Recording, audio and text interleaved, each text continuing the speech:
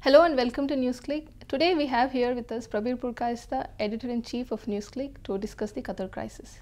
Hello Prabir. Prabir, recently Saudi Arabia, leading other Gulf countries, has imposed sanctions and embargoes on Qatar. Can you give a little background to this? Very interesting scenario really, because we would have thought that the Gulf monarchies are at least all solidly unified against what would be called the secular nations, such as we had earlier Iraq, Syria, Libya. On the issue of Libya and Syria, all of them seem to have acted in concert, having supported different kinds of regime change operations, funding from Al-Qaeda, ISIS to the Free Syrian Army in Syria, and various shades of opposition to Gaddafi for the armed insurrection against Gaddafi supported by the West. So from outside, it appeared that they were all together. Well, we have always known that there have been differences, primarily on the issue of Muslim Brotherhood. Muslim Brotherhood has been supported largely by Qatar, and also Al Jazeera has been an open public supporter of Muslim Brotherhood. And as you know, Al Jazeera is really an arm of the Qatari government or the Qatari principality. Saudi Arabia initially in the 50s, 60s, even up to 70s was a main supporter of Muslim Brotherhood, funded them in different ways. And this is all a part of what I would call the US attempt to have a NATO plus monarchy consolidation, Islamist consolidation against the nationalist forces in West Asia and against, of course, Soviet Union at that time. So this genesis of Muslim Brotherhood being supported by Saudi Arabia, if we take now what is developing, it's clear that between Saudi Arabia and Qatar, there are significant differences with respect to Muslim Brotherhood, but also with respect to Iran. Qatar has right now called for normalizing relations with Iran, or reaching some kind of peace with Iran, which means it doesn't really want to be on the firing line on Syria. It doesn't want a much larger difference between the Shias and Sunnis in the region. So this attempt to really try and create a Shia-Sunni conflict, which is what Saudi Arabia is leading, that doesn't seem to be something Qatar has been backing. Now, this is not the first time Saudi Arabia has intervened in Qatar for a regime change. The earlier emir was replaced by the current emir because Saudi Arabia intervened in Qatar and saying they thought that they were really going out of line, that Qatar was supporting a lot of forces which could be dangerous for the monarchies, and the earlier emir was thought to be too, shall we say, dangerous, and therefore the present emir had taken over. So this is really the first, not the first regime change that Saudis are trying. This time things seem to have gone well beyond what it was earlier, and this is of course a significant escalation. It's not been done behind the scenes, it's out in the open. Saudi Arabia essentially has said that this regime has to be changed. They have to fall in line with what Saudi Arabia is doing, and Qatar cannot be an independent voice in this region. So what we are seeing is among the monarchies, that the Saudi Arabia wants to be the preeminent voice. Now within the Saudi dispensation, we have the, shall we say, the second in command, who is really behind the Crown Prince, the current Crown Prince, and there are rumors that he is going to be, the current Crown Prince will be replaced by the second in command, bin Salman, the King Salman's son, and second in line in succession, or the first in line in succession. And he has a much more aggressive policy, which was seen when Saudis intervened in Yemen rather disastrously. They don't seem to have made much of a headway. So now turning against Qatar is also muscle flexing by Saudi Arabia.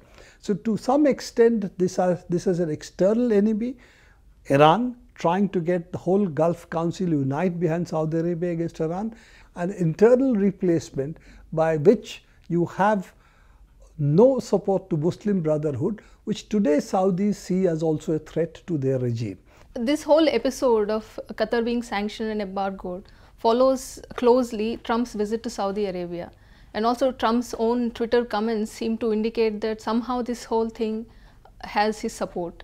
What is the role of US in this, and also what is the role of Israel in this? It's a very interesting issue that this should have happened just after Trump had his famous sword dance with the king of Saudi Arabia. The sword dance seems to indicate that it was not just waving of the swords, but it went beyond that. And you're right that this following so closely after Trump's visit would seem to indicate it has Trump's sanctions. Now, without going into whether this is in the US long-term interest, that I think is a separate issue. And I'm not really interested in that question because the US long-term interests are of no interest to the rest of the world. But looking at what is happening, it's very clear that Trump is much more narrowly focused in Iran. He does not understand too much of West Asia, but he has recognized that Iran is a long-term threat to US interests and more significantly, Israeli interests. Let's not forget, one of the reasons that the US intervened in Iraq was seen to be a major military force and therefore a long-term threat to Israel. And therefore, Israel did support the United States taking Iraq out in what it really did under Bush. So Iran has been identified with Israel as a next threat. Now, because Iran, even the Islam in Iran is seen to be relatively, shall we say, non-monarchical. It is, though it is also resting on clergy in a larger sense, but there is much more mass participation in Iran in politics than it's possible in the monarchies. People do vote. People may not agree with all the candidates they are allowed to vote for, but the point is there is still mass sanction. Clergy plays an important role, but it is still limited. It is not an unlimited role as a monarchy has in Saudi Arabia, but the clergy and the monarchy rules together in a way that their diktats only pass and nobody else has a voice. So given that, Iran does pose an internal threat of a different kind of Islamic politics, shall we say, which is also true for Muslim Brotherhood because they are not so antithetical to, shall we say, elections and so on. And both in Turkey, where Erdogan is a Muslim Brotherhood formation, his party is a Muslim Brotherhood formation, and earlier in Morsi in Egypt, we saw that they are quite okay with mass politics of a certain kind. Now, this is something which, while the monarchy is found distasteful, Israel looks upon Iran as a military power, which has definitely not only an army, it has a huge economy, it has supported Hezbollah, it has given them rocket technology, if not rockets. So, and Hezbollah is the most serious military force that Israel faces. So, weakening Iran is in the interest of Israel, and it seems to be also in the interest of United States, who do not want any regional power in West Asia to even remotely challenge their might. How will this impact Qatar? Because after all, it's a small country. On one side, it is surrounded by Saudi Arabia, and on the other side, it's surrounded by the sea. So probably very dependent on Saudi Arabia. So how is it going to impact that country? Well, 3/4 of the food import comes from Saudi Arabia. But you know, the number of people in Qatar are not very large. In fact, probably only 20% are Qataris, 80% are non-Qatari residents, particularly the Indians, Pakistanis, Bangladeshis, and other workers who are building the 2022 World Cup stadiums for football. So this is one part of it. Yes, there would be some impact. How much you can fly in, how much you can supply by sea, those are questions we have to answer. I don't think the immediate economic impact is the major one. Yes, there would be some food impact and so on, because you can always fly in food. Qatar has an airlines, it has oil. So its ability to fly in food is not that limited.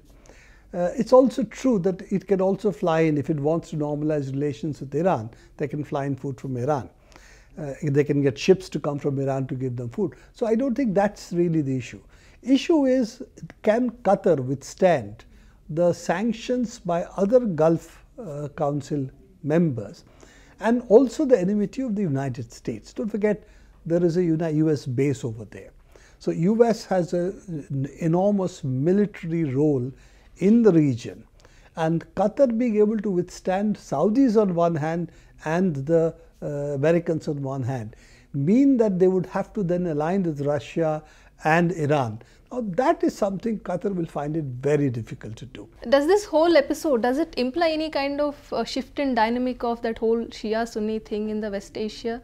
Because now Saudi Arabia has gone against Qatar, and also there seems to be some kind of friction with Turkey as well. So what do you think it means?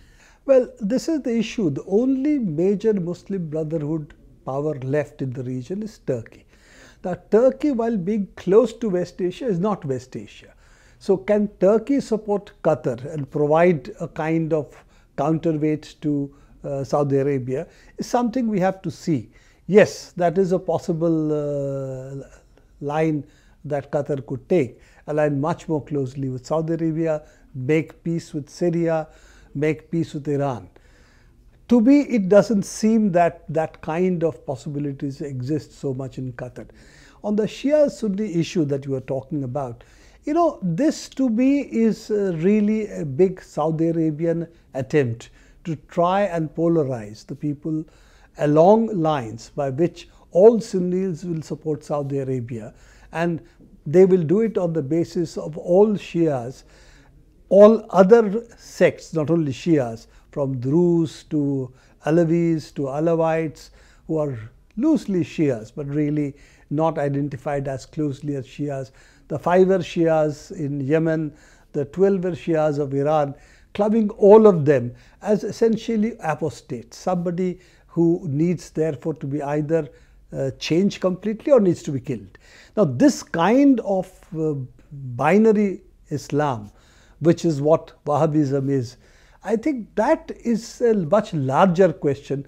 Can this kind of Islam survive in today's world?